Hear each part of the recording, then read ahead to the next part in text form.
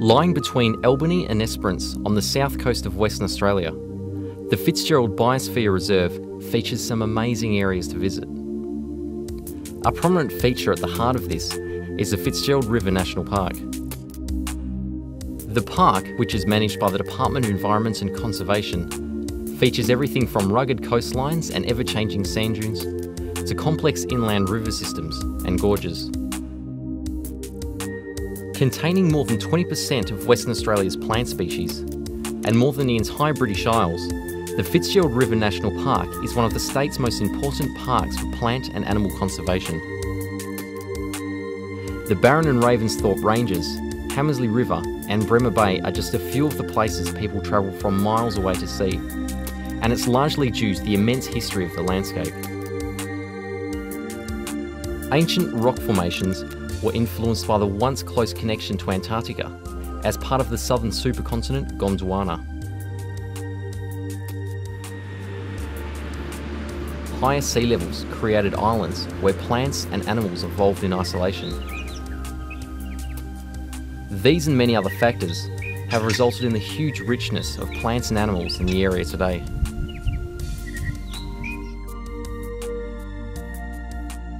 The dibbler, once thought to be extinct, and the western ground parrot are some of the rarest. While over 100 plant species living here occur nowhere else in the world, the royal hakea is one of the most stunning.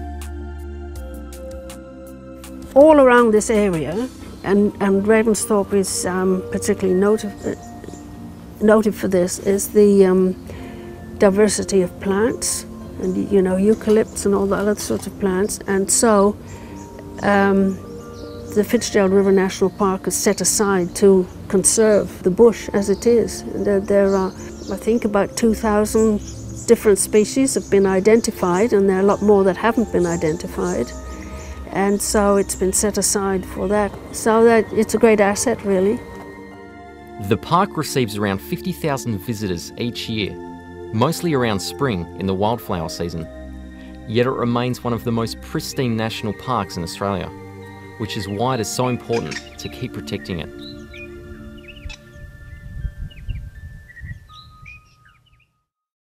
With threats to native vegetation, such as salinity and erosion, feral animals and the possible impacts of climate change, these special areas are in danger. But probably the most devastating and immediate threat is from Phytophthora dieback. Phytophthora dieback is caused by a microorganism called Phytophthora cinnamomi, which was introduced into Australia more than 100 years ago. The disease was first recognised in jarrah trees, so used to be called jarrah dieback. However, other plant species are much more susceptible. The spread of the disease in WA is extensive, reaching north of Perth through the southwest corner and east beyond Esperance.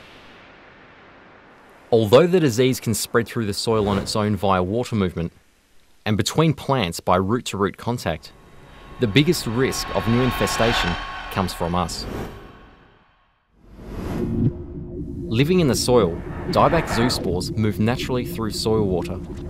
They are chemically attracted to the roots of plants, and it's from here they invade.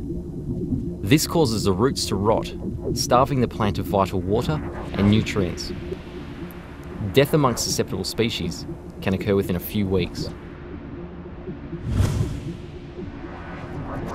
Despite the pathogen being able to lie dormant for several years, the dieback spores thrive in warm, moist conditions. When these occur, the disease is extremely active and can spread rapidly. Humans can spread the disease in many ways. Soil sticks to boots, vehicles and machinery. And if that soil contains a pathogen and has moved into an uninfested area, its impact on biodiversity can be devastating. Dieback fronts often originate from contaminated roads and tracks and can sometimes be clearly seen moving through bushland, especially when viewed from the air.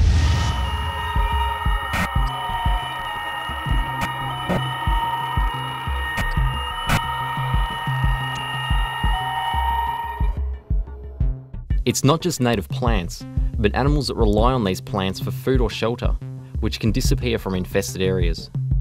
In southwest of Western Australia we have one of nature's treasures, which is a small marsupial called the honey possum, which is unique for many reasons. It only eats nectar and, to a lesser extent, pollen, so it is entirely dependent on the diversity of flowering vegetation, which also is quite susceptible to dieback. One reason it's so devastating is that dieback affects 40% of southwestern Australia's native flora species, especially the banksias, heaths, peas and myrtles. Many plants across the south coast, which exist nowhere else in the world, are seriously threatened and face extinction from this disease. Although a lot is being done to reduce the impact, there is currently no known cure. Phytophthora dieback also kills common plants like roses, avocados and citrus trees, and can survive happily in your garden. The good news is, there is a lot being done to reduce the impact of dieback, and you can help too. Mapping of where dieback is distributed in the South Coast region highlights heavily infested areas like the Stirling Range and Cape Le Grand National Parks. Some of the plants in these areas are extremely rare and their very existence is threatened by dieback. Here, much effort is made to protect these from extinction by spraying areas with phosphite, a chemical which increases the plant's resistance to the disease. But the real gems the mapping has highlighted are the areas that are relatively uninfested and contain so many unique species that with minimal effort we can preserve in their current state. Places like the Fitzgerald River National Park and other natural areas like the Ravensthorpe Range. Dieback already poses a risk in the area, with infestations known along Springdale and Mason Bay roads near Hopetown.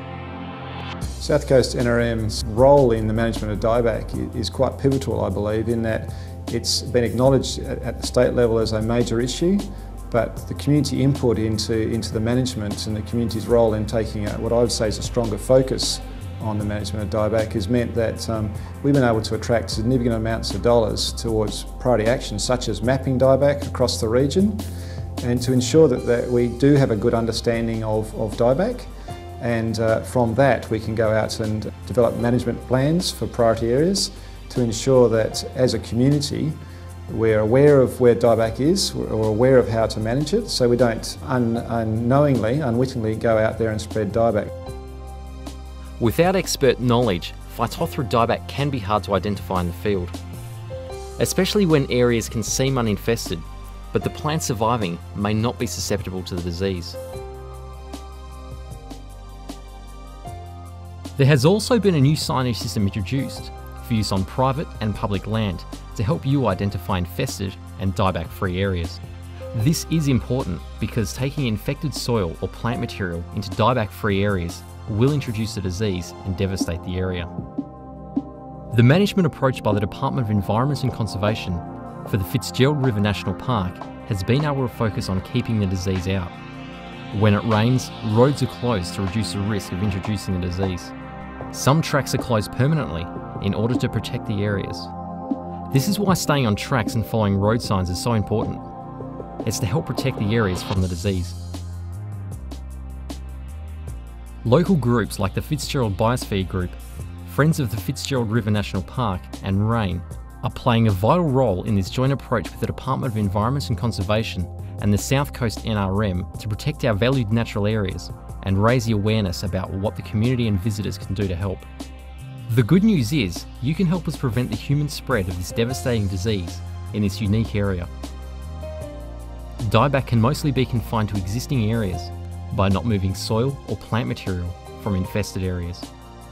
When driving, stick to dry, well-formed roads and steer clear of mud and water, as this is the safest way to travel without spreading dieback.